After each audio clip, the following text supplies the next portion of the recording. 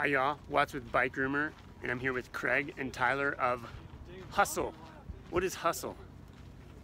It's rapid movement, moving forward. All right.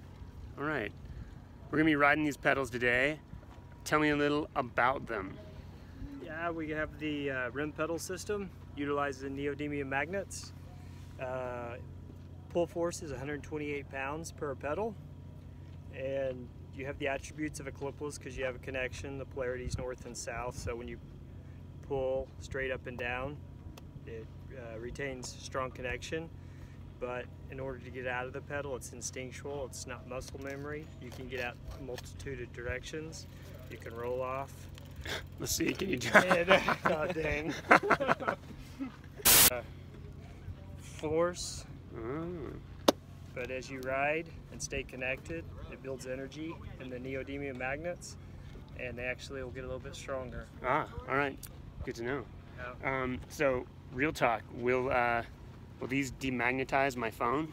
If you stick your phone to it, I bet they will. Right. Yeah, it's like, if you get trouble. So if I had some sensitive state secrets on my phone, I could use these pedals Get to rid of them. get out of trouble. All right. Cool, anything else I need to know? Launching, our goal is to launch April, May, spring.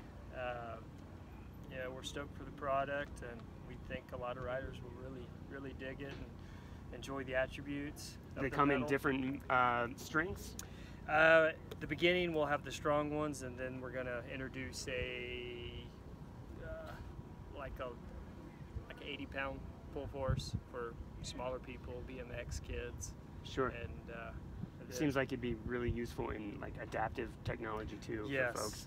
we in Gunny, where we're headquartered, Crested Butte has adaptive sports place, and so we're going to be working with them pretty soon. Right. Yeah. You can also run smaller plates, so without having to change the magnet size, you can just run a smaller plate, and then you're not getting that full connection, so it's not going to be as strong, but you can still use the same magnet. Okay. So, yeah. No changing.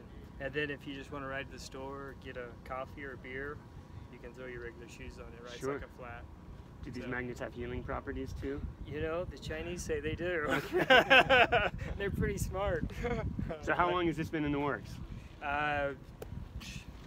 15 is kind of when I had the oh crap moment, and realized necessities and